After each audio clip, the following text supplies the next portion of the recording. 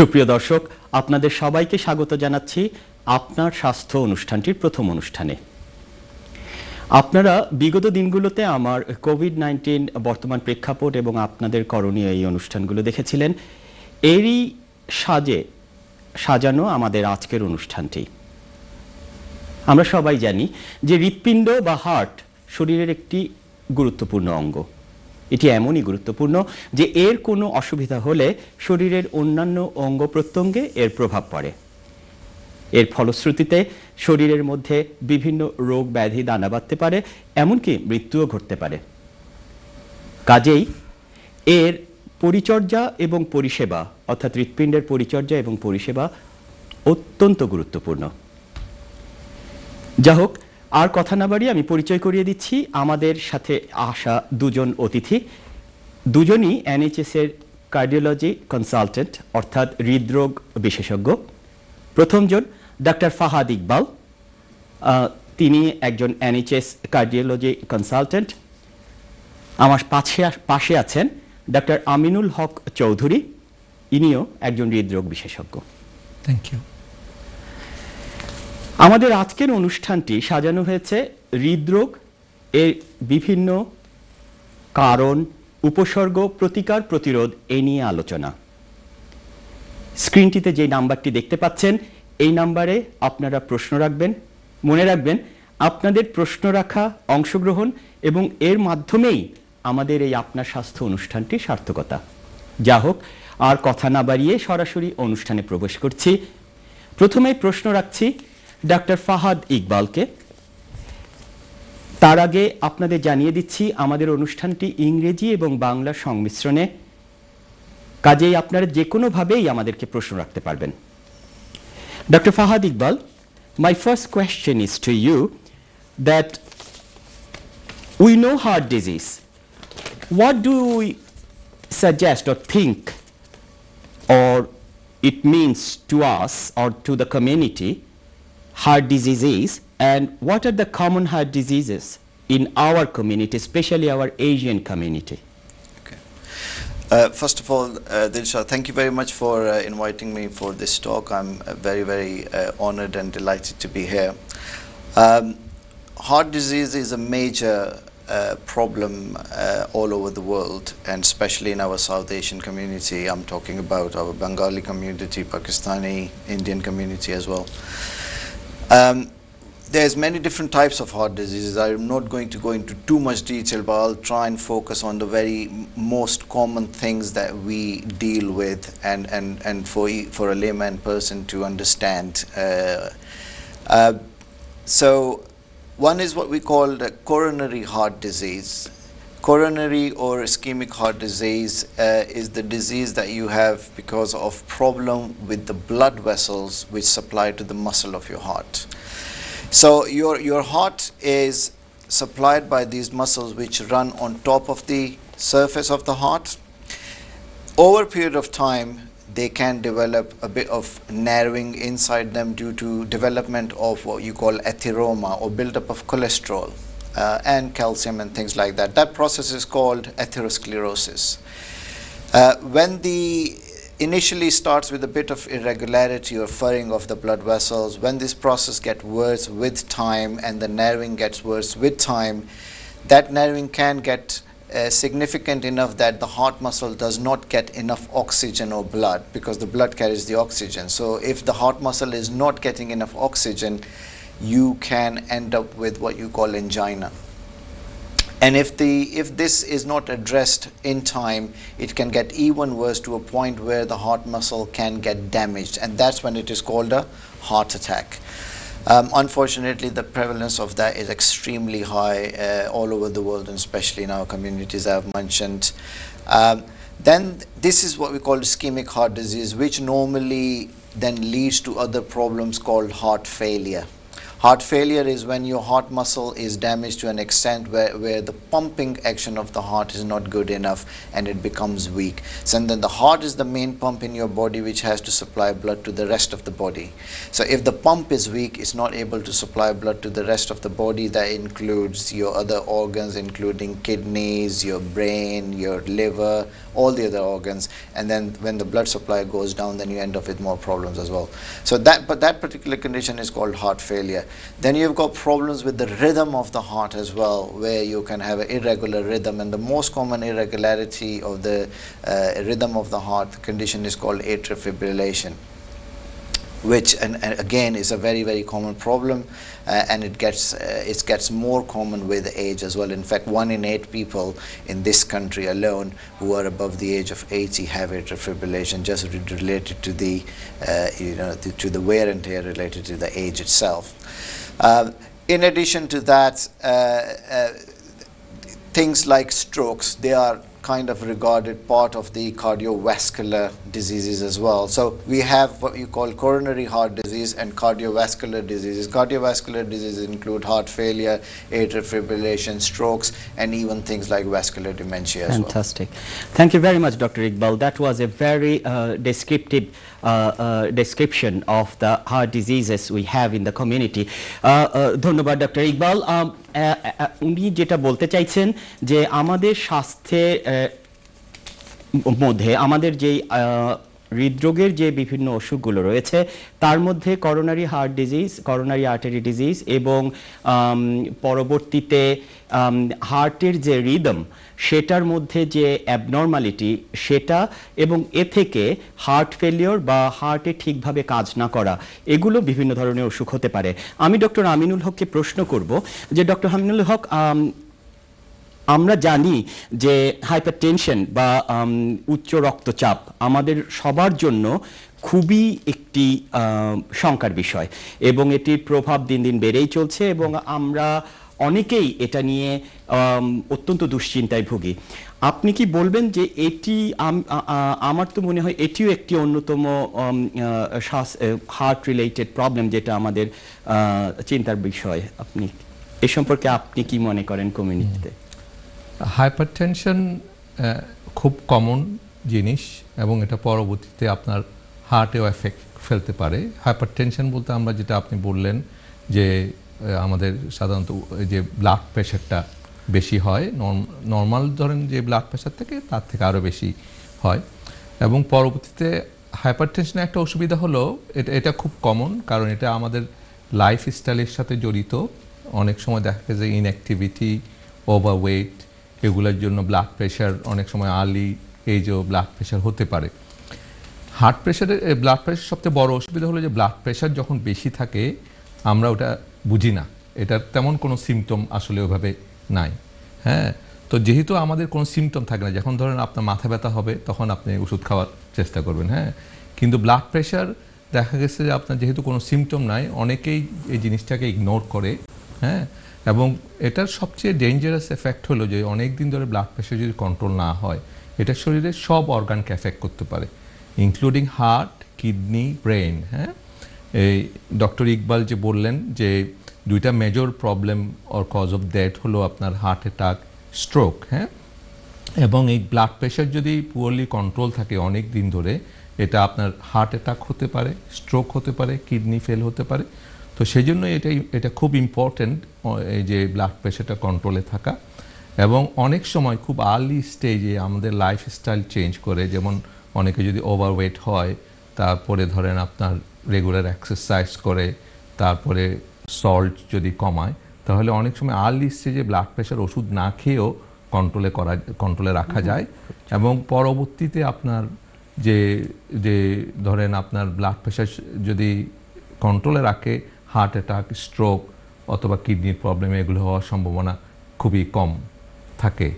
হ্যাঁ, সেই জন্য এটা খুব জরুরি আমার মনে হয় ব্লাড প্রেশারটা কন্ট্রোলে রাখা। ধন্যবাদ ডক্টর আমিনুল হক। অত্যন্ত গুরুত্বপূর্ণ একটি উপদেশ আমরা শুনলাম ডক্টর আমিনুল হকের কাছ থেকে যে আমরা যদি শরীরের ওজনের প্রতি দৃষ্টিপাত করি এবং ওটা যদি কমিয়ে রাখি, আমরা যদি খাবারের প্রতি দৃষ্টি দেই, তাহলে আমাদের ব্লাড প্রেশার অনেক আগে থেকেই ওষুধ ছাড়াই আমাদের আয়ত্তের মধ্যে থাকবে এবং যেটি আমাদের শরীরের জন্য অত্যন্ত গুরুত্বপূর্ণ ভূমিকা পালন করবে। আমরা আবার এখন প্রশ্নে ফিরে যাচ্ছি।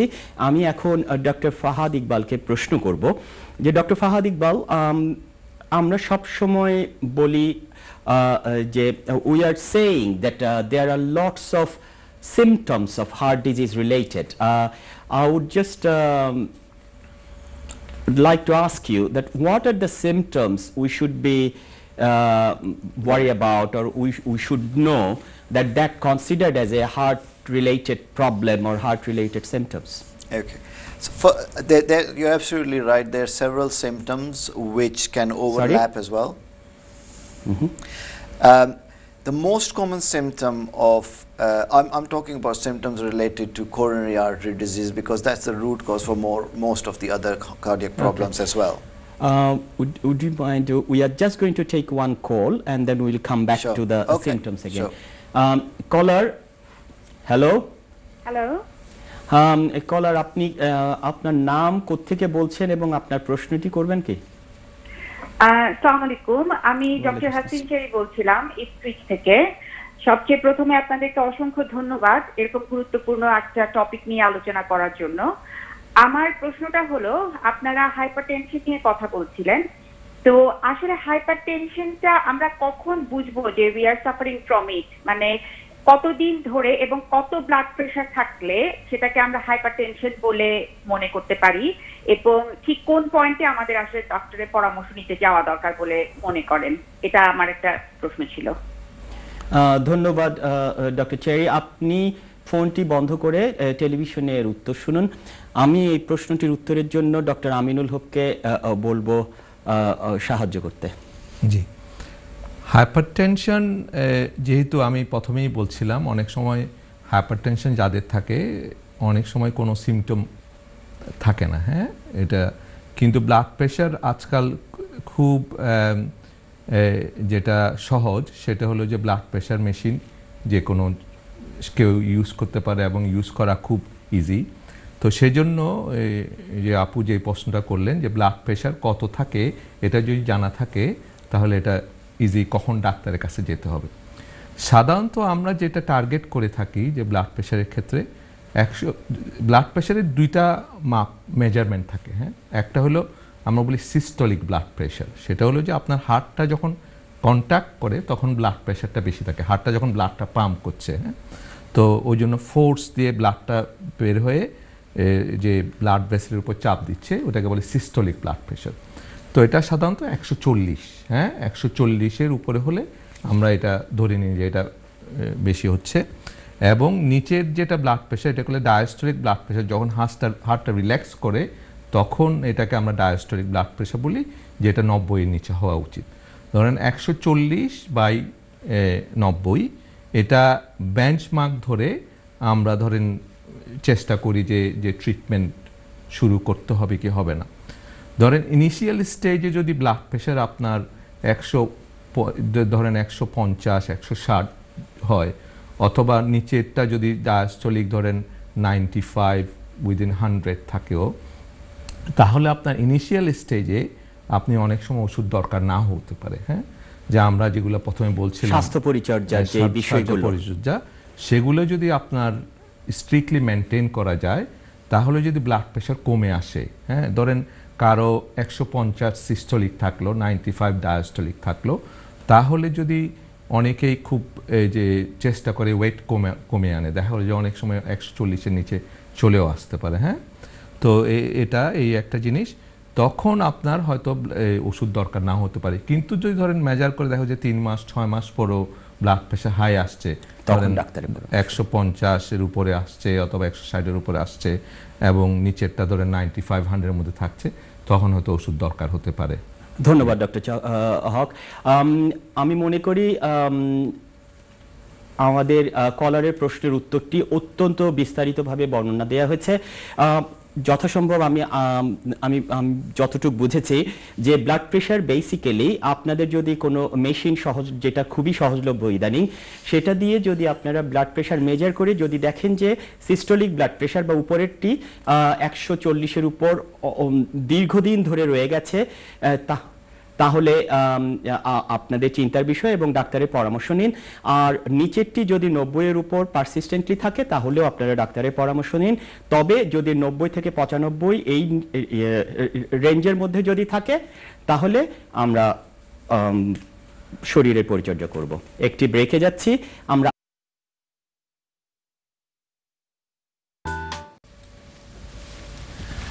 দর্শক, একটি ছোট্ট বিরতির পর আবার ফিরে এসেছি আমাদের অনুষ্ঠানে। আমাদের এখন দুজন কলার অপেক্ষা করছেন। প্রথমে আমি কলারের কলটি নিয়েই তারপর আবার মূল অনুষ্ঠানে ফিরে যাব। কলার, হ্যালো। জি, আসসালামু আলাইকুম। ওয়ালাইকুম আসসালাম। আপনি আপনার নাম কোত্থেকে বলছেন, তারপর আপনার প্রশ্নটি করবেন কি? আসসালামু আলাইকুম। ওয়ালাইকুম আসসালাম, আপনি প্রশ্নটি করেন। জি, আমি লন্ডন থেকে বলছি। জি, প্লিজ বলেন। জি, আমার কোয়েশ্চেন হইল, প্রেশার আছে আমার কন্ট্রোল, কতদিন 3-4 মাস বাদে বাদে আমার থ্রোট গলাটা লাল হয়ে যায় আর কফ হয়, ড্রাই কফ হয়। ডাক্তারে 2বার দিয়ে আছে আমার অ্যান্টিবায়োটিক, হয় কিটা ইনফ্লামেশন আয়। জি, তো এইটা কতদিন বাদে বাদে হয়, এটা রিজনটা কিটা ওখানে আমি জানতাম। মানে খাইলে, খানা খাইলেও জ্বলে বাক্কা অশান্তি করে আমার। আচ্ছা, আপনার নামটা কি ভাই? গলা কি, থ্রোট সোর। ওকে, থ্রোট সোর। ওকে, ধন্যবাদ। আপনি ফোনটি বন্ধ করে উত্তরটি শুনুন। আর বেদনাও করে, সারা রাত ঘুমাইতে পারি না। আচ্ছা, আপনি ফোনটি বন্ধ করে এবার টেলিভিশনে উত্তরটি শুনুন। This brother is asking that he suffers from hypertension, but he has got some throat problem, whether it is related to the hypertension or not, and if so, why it is happening. I'm going to take the second call and then I'm going to ask you the second question as well. Caller, আপনার নাম এবং আপনার প্রশ্নটি করবেন কি আর কোত্থেকে বলছেন? Hello, আসসালামু আলাইকুম। আমার নাম অর্ণব, আমি অ্যাবরডিন থেকে বলছি। ও, হ্যালো অর্ণব। জি, আমার বেসিক্যালি দুইটা জেনারিক কোয়েশ্চেন।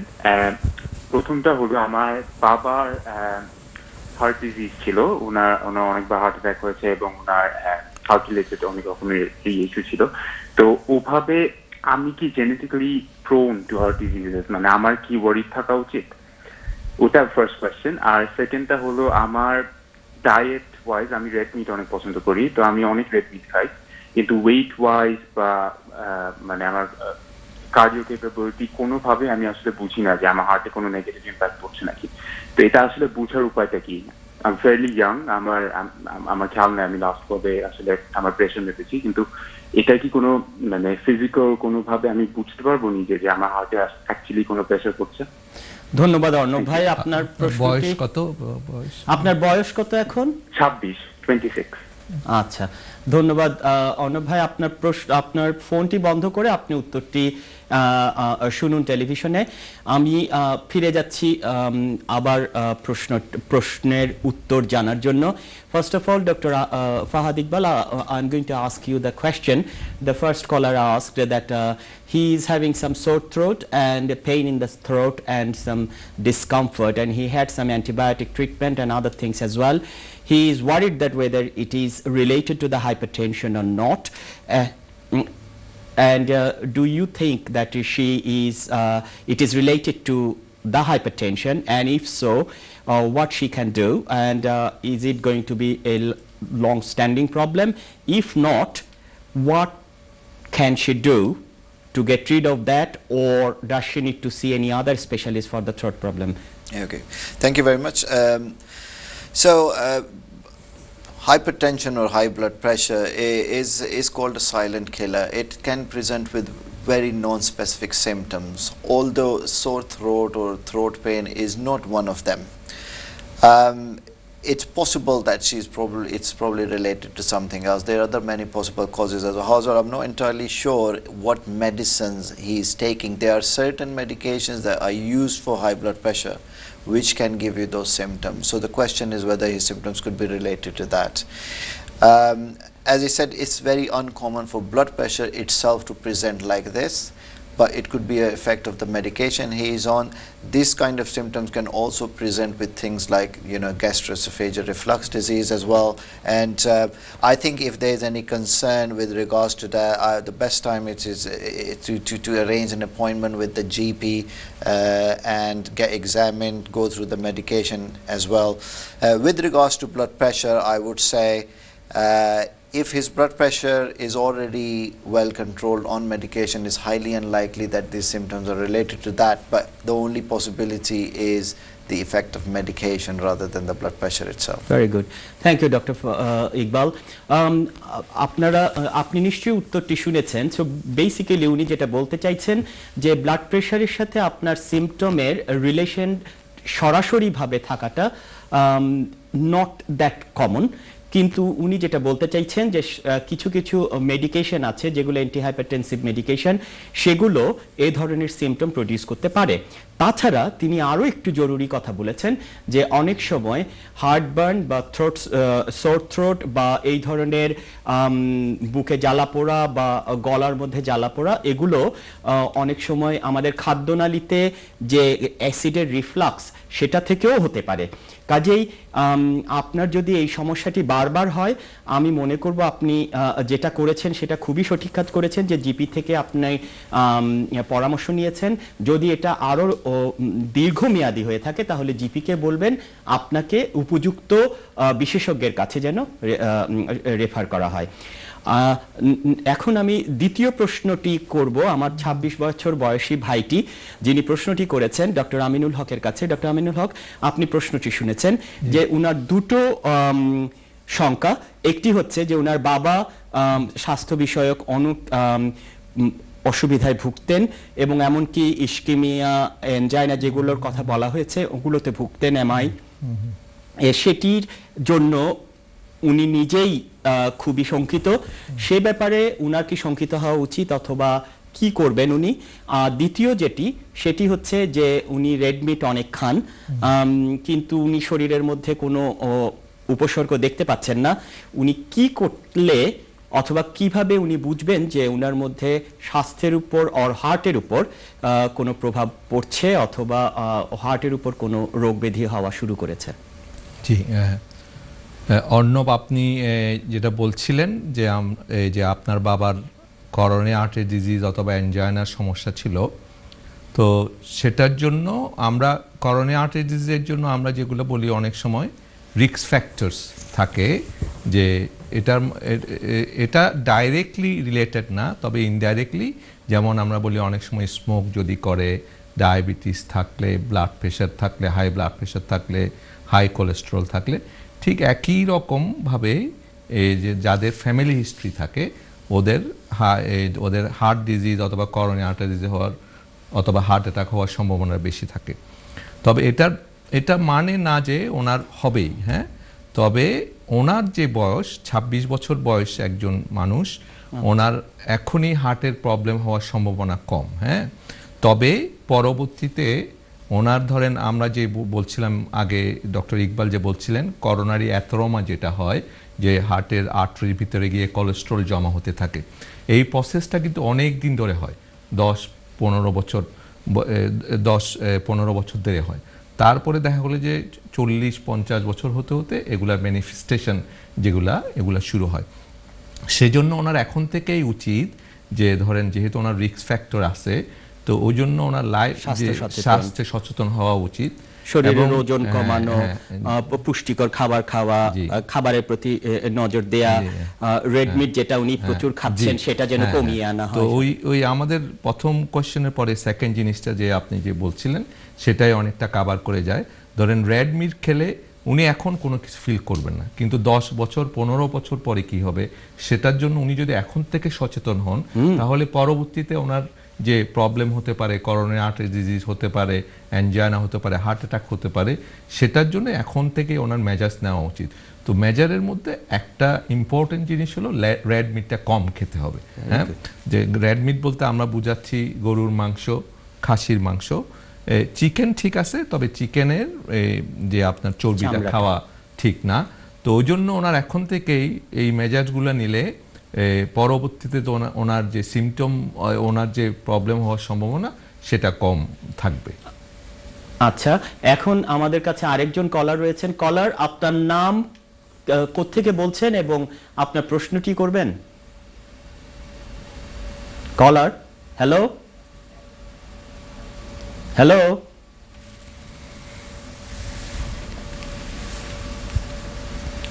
Hello,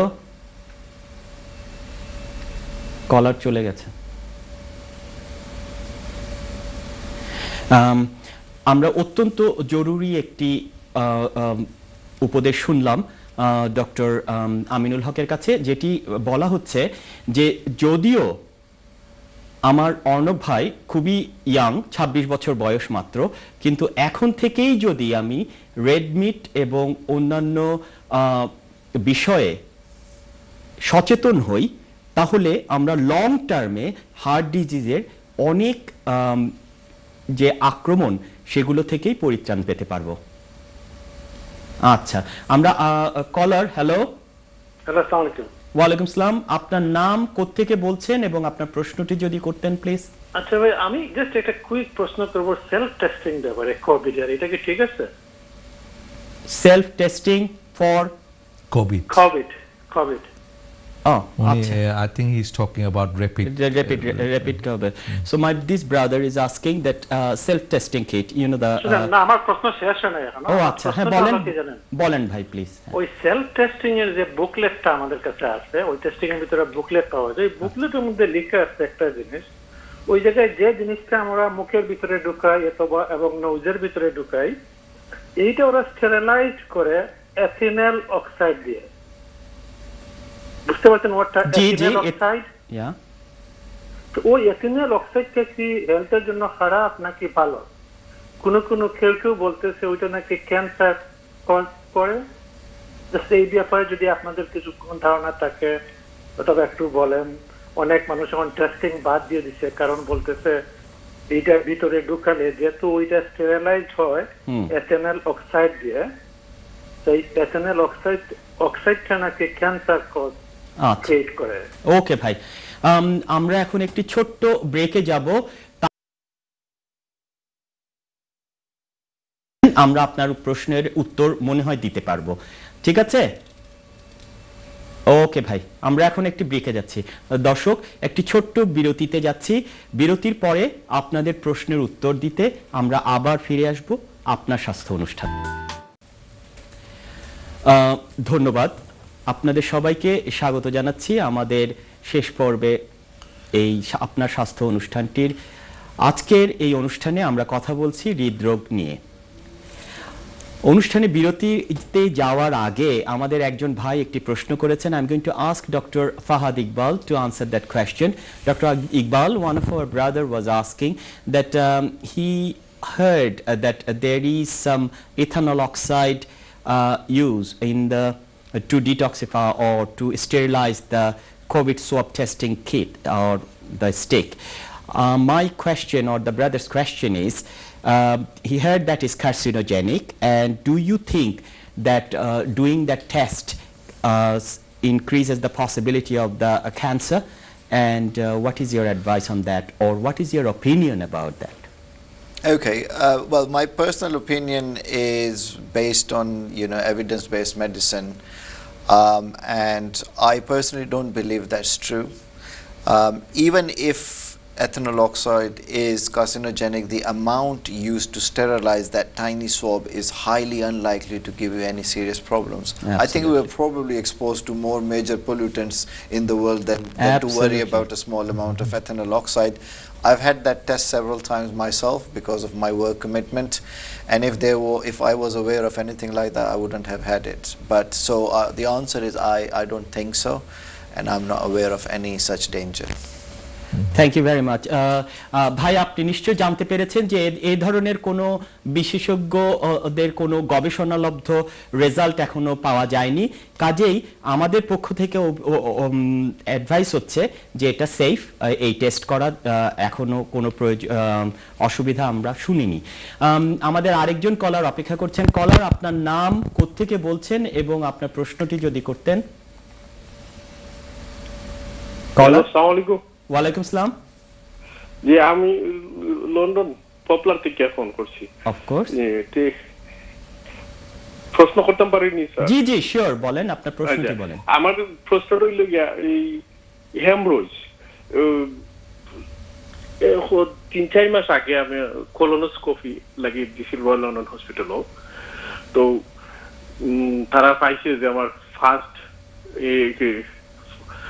হেমরোজ first স্টেজও। তো ওখান আমার তো সমস্যা হইলে গিয়া কই আপনারা যে আমার সমস্যা হইলে গিয়া যে পেট ফুলি যার মানে গ্যাস নানানটা আরো আছে, বাট পেইন করে পেটার মধ্যে। আপনার প্রশ্নটি কি ভাই? আমার প্রশ্নটা হইলে গিয়া যে ও কিতার মধ্যে দেন ও হেমরোইজও কোনো ইনজেকশন দেওয়া কমান যায়নি, কিছু আসেনি আপনারা জানেন? আমরা রোল কনসালটেন্টের এটার নাম কিতা জানতাম না, ভুলে গেছি। বাট থান গেছে আমার রেফার করছে আমার ডাক্তারে, বাট এন গেছে আমি অনুরোধ করতাম পারিনি ওটা কিছু লাগে।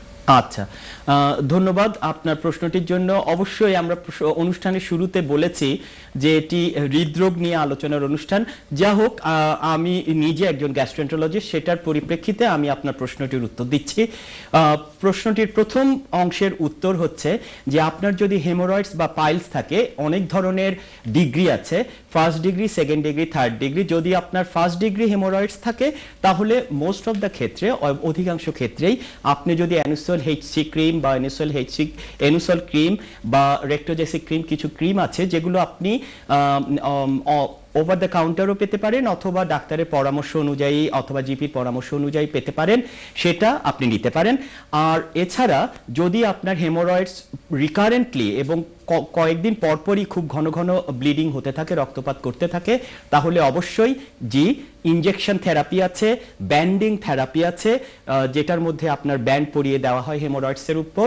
এছাড়া এবং এটাতেও যদি ভালো না হয় তাহলে অনেক সময় হেমোরয়েডেক্টমি বা হেমোরয়েড কেটে ফেলে দেওয়া হয়। এগুলো হচ্ছে হেমোরয়েডের ট্রিটমেন্ট। আর আপনি যে সেকেন্ড পার্টে যে কথাটা বলেছেন যে আপনার গ্যাস হয় এবং পেট ফুলে উঠে এবং পেটে ব্যথা হয়, ওটার জন্য আপনি পিপিআই বা প্রোটন পাম্প ইনহিবিটর বা ল্যানজোপ্রাজল, ওমিপ্রাজল ডাক্তারের পরামর্শ অনুযায়ী খেতে পারেন, গ্যাভিসকন খেতে পারেন। এগুলোতে যদি ভালো না হয়, আমি মনে করব আপনি অবশ্যই ডাক্তারের পরামর্শ নিন, জিপির পরামর্শ নিন এবং আপনার গ্যাস্ট্রোস্কোপি বা camera test of the top part of the GI tract আপনার করা দরকার। যাই হোক, আর এইচ পাইলোরি অর্গানিজম আমাদের খুব বেশি, সেটারও টেস্ট করা দরকার। আমি এখন আরেকজন কলারের কল নিব। কলার, আপনার নাম, কোত্থেকে বলছেন এবং আপনার প্রশ্নটি যদি করতেন। হ্যালো, হ্যালো হ্যালো, জি বলেন, আপনার নাম, প্রশ্নটি করেন প্লিজ। আসসালামু আলাইকুম, আমার নাম মোহাম্মদ মনিরুজ্জামান। হ্যালো, আমার প্রশ্নটা হলো আমার মায়ের ব্যাপারে। আমার মার এজ হলো 70, হ্যাঁ, উনি হার্টের রোগী plus asthma patient, long time ধরে উনি অ্যাজমা সাফার করতেছে। তো লাস্ট ইয়ার ওনার লাঞ্চে পানি এসে গেছিল, তারপর চিকিৎসা করার পর পানি বের করছে, ডাক্তার বলছে অ্যান্টিবায়োটিক খাওয়ানো যাবে না।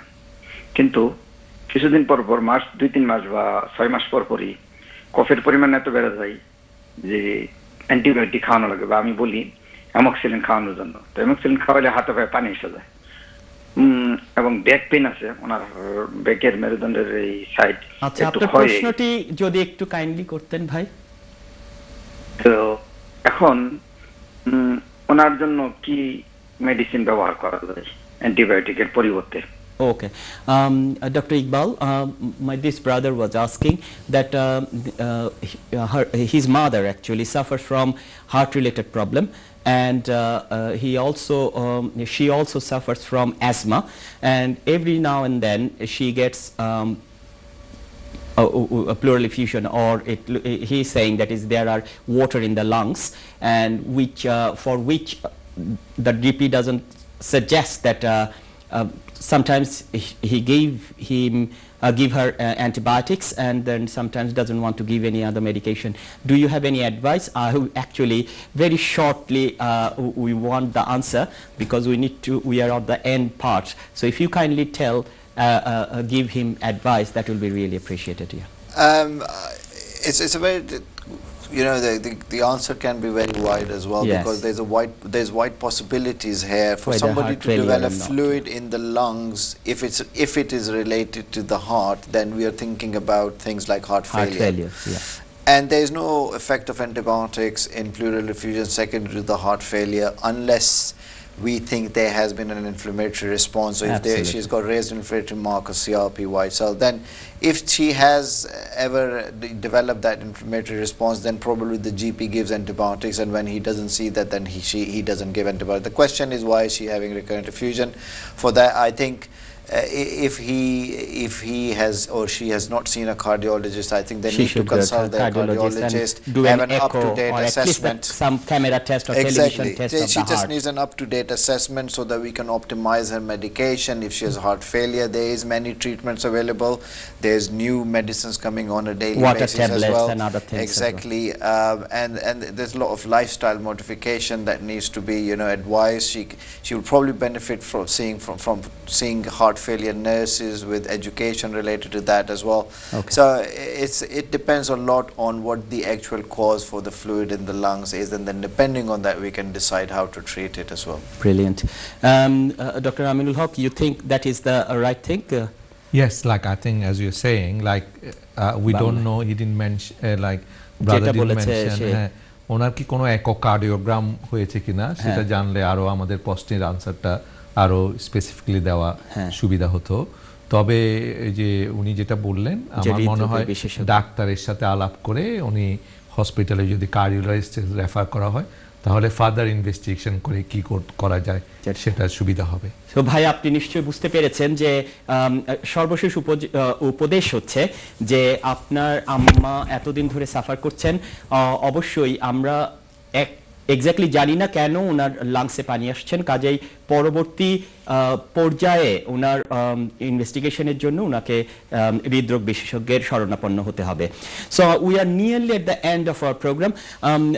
Dr. Iqbal, we are really grateful of your valuable opinion. I would just like to ask you a final advice that related to the cardiac disease, and especially when we have got diabetes and hypertension so predominant in our community, what is going to be your final advice to our community so that we can save our heart before it goes into all the damages happening in our society? Again, we can talk the whole night about it, but at the same time I would try and divide it into two segments. One are look out for symptoms, new symptoms. Any new symptoms, do consult your GP. We are talking about chest pain mainly when or effort related. If you're having any effort related chest pain, if you are developing new onset of shortness of breath, if you're feeling generally unwell when you are doing any exercise, being clammy and sweaty, pain radiating down to your arm with nausea, things like that, consult your GP, get advice early, don't sit back. Okay. Second thing is, think about the risk factors. We've got major risk factors, minor risk factors as well. Major risk factors: blood pressure, diabetes, high cholesterol, obesity, smoking. 5 major risk factors. And minor risk factors include things like family history, being a man. If you're 45 or above a man, that is a risk factor as well, and genetic things as well. So if you have any of the major risk factors or minor risk factors and new onset of symptoms which I've mentioned, then get help early. This is the time to ask. Your body is calling for help, and it's time to get help. Fantastic. Dr. Aminul Haq, I would ask you to give one advice to the community which will be very helpful to protect their heart from all the heart diseases in a very brief way, if you kindly tell us. আমাদের medical পরিভাষায় একটা term আছে, prevention is better দেন কিউর। হ্যাঁ, সেটা আপনি heart ডিজিজের ক্ষেত্রে বলেন অথবা কোভিডের ক্ষেত্রেই বলেন। তো সেজন্য আমরা আগের থেকে যদি সচেতন হই এবং যে জিনিসগুলো আমাদের হাতে আছে, ধরেন ডায়েটারি কন্ট্রোল, তারপরে এক্সারসাইজ করা, যারা স্মোক করেন স্মোকিং যদি বন্ধ করেন এবং ধরেন ফিজিক্যালি মোর অ্যাক্টিভ হয়, তাহলে ধরেন এখন যদি আমরা এই জিনিসগুলো শুরু করি, আমাদের 10, 15, 20 বছর পরে কি হবে সেটার কন্ট্রোল আমরা এখনই নিতে পারবো। এই জিনিসগুলো আমাদের হাতে আছে এবং এখন থেকেই করা শুরু করা উচিত আমি মনে করি। ধন্যবাদ ডক্টর আমিনুল হক, ধন্যবাদ doctor Fahad Iqbal. We had a extremely important and valuable conversation regarding the heart related. আপনাদের সবাইকে আমি ধন্যবাদ অংশগ্রহণ করার জন্য, এবং আমরা আবারও আগামী সপ্তাহে শুক্রবারে রাত 8টায় সমবেত হব আমাদের হার্ট ডিজিজ বা হৃদরোগ। আপনারা সাথে থাকবেন। ধন্যবাদ, আবার আমন্ত্রণ জানাচ্ছি আগামী সপ্তাহে দেখা করার জন্য। ধন্যবাদ। Thank you very much.